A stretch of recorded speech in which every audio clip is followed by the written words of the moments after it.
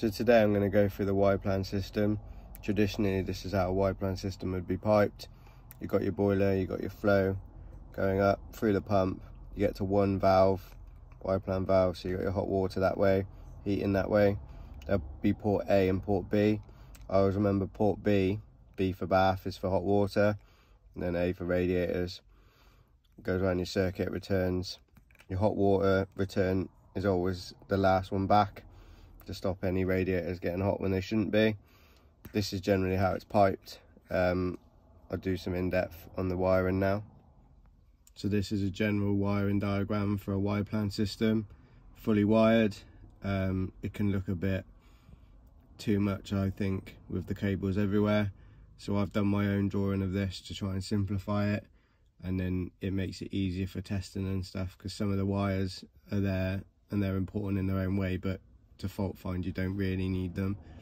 So we'll have a look at my drawings next. So Y-plan wiring sequence, switch lives only. So these are the important things. This is how you know, you get your heating on. So you click your programmer, heating on. It then sends power to your room stat. If you're calling for heat, it passes through and goes to the white wire on the zone valve. That motor should motor over, click the micro switch, goes back on your orange.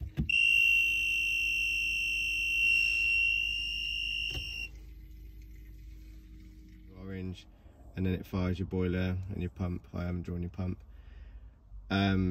So this is a real simple version of it. So I mean, if you were fault finding, if you were testing here and you had 240 on white, then you've already proved your program and your room stat are doing what they should do. If you're not getting power on your orange, then it's the micro switch, so you need to change the head. You know, if you were getting, you tested on your white and you weren't getting 240, I would then go to the back side of the room stat. So are you getting power at your room stat? If you are, then your program is okay and it's your room stat fault. And then you can literally apply that to all the components. So now I'm going to go through the Y-plan wiring sequence for hot water on. So it's a little bit different in this drawing. As you can see, the Y-plan valve isn't even involved.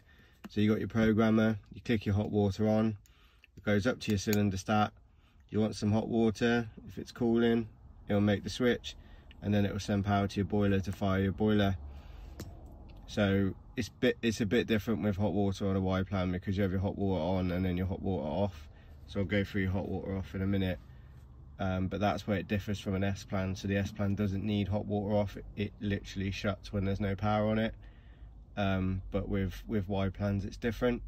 So, you know, for fault finding again, it's still the same thing. You go to no hot water, you get there, if you've got power to the boiler on the live return, no you haven't, so you track it back, you have power to your cylinder stat. We have power going to it, but you don't have power going through it, so you need to change your cylinder stat. Have you got power going to the cylinder stat? No, we'll change the programmer. So you can make breakdowns and fault finding as simple as you want to, really. I think sometimes people overcomplicate it, but when you've got it drawn out like this in front of you, hopefully this will help it stick in your head a little better. So to me, the hot water off side of things is what complicated it the most for me on a Y-plan system, because on the drawings where there's cables everywhere, I was kind of like, why is there a live wire on the cylinder stat and the grey? And here it makes it a little bit simpler. So you've got your programmer.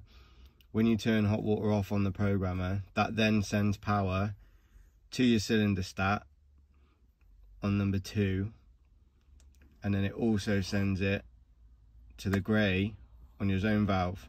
So the grey is to keep the hot water port shut. But the reason you're getting 240 at your cylinder stat, which is what used to confuse me, is because it's almost being backfed. This is all one cable.